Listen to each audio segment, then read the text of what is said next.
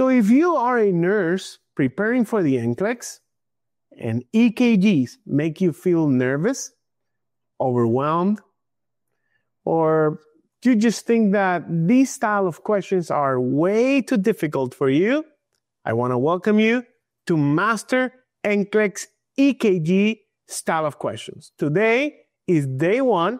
We're going to start from the basics. Okay, we're going to start from the basic and move up as we continue with this EKG series. So let's start with the basics. Okay, as you know, the heart is very important to know about the heart for the NCLEX. As you know, anything that deals with airway, breathing, and circulation is extremely important for the NCLEX. And then, of course, the heart is part of the cardiovascular system. So let's talk about the heart. The heart is a muscular organ that pumps blood throughout the body. Basically, supplies oxygen and nutrients to tissues and helps with the process of removing waste products, of course, collaborating, working with the kidneys. Now, the heart is a vital part, it's a vital organ of the circulatory system. And I want to talk briefly a little bit about the anatomy of the heart. Now, of course, you're not presenting an anatomy and physiology exam, but it's always good to refresh some of these concepts that you have probably forgotten. Let's talk about the heart, the location of the heart. The heart is located in the chest, slightly left of the midline between the lungs within the mediastinum. When we talk about the structure of the heart, we got to recall the chambers of the heart, the four chambers of the heart. The right atrium, which receives deoxygenated blood from the body. The right ventricle, which pumps deoxygenated blood into the lungs. The left atrium, which receives oxygenated blood from the lungs. And the left ventricle, which basically pumps oxygenated blood to the rest of the body. You also have to recall the valves, the tricuspid valve, pulmonary valve, the mitral or bicuspid valve, and the aortic valve. Let's talk about that. Tricuspid valve between the right atrium and the right ventricle. The pulmonary valve is the one between the right ventricle and the pulmonary artery. The mitral or bicuspid valve is the one between the left atrium and the left ventricle.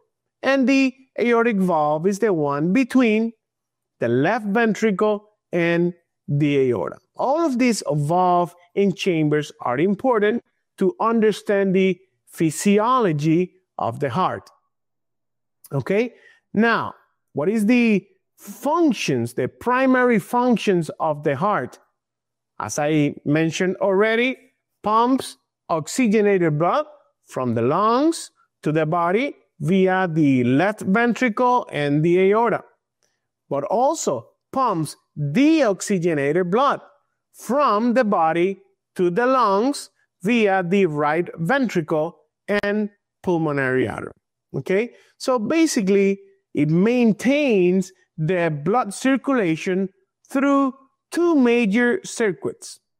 The first one is the systemic circulation, and then the second one, the pulmonary circulation.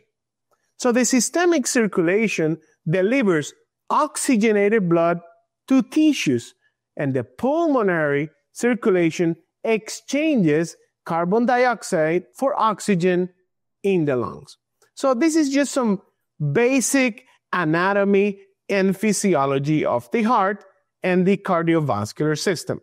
Now, the purpose of today's presentation of day one of this EKG series is to talk a little bit about the heart conduction system. I'm pretty sure, you recall the SA node, the AV node, the bundle of His, the right bundle branch, the left bundle branches, and the Purkinje fibers. I know that all of you are familiar with this. You have seen it somewhere in nursing school or medical school. But let's go back to the basics so we can get into deeper knowledge when it comes about the heart conduction system. The SA node or the sinoatrial node is located in the right atrium, and it is known as the natural pacemaker of the heart.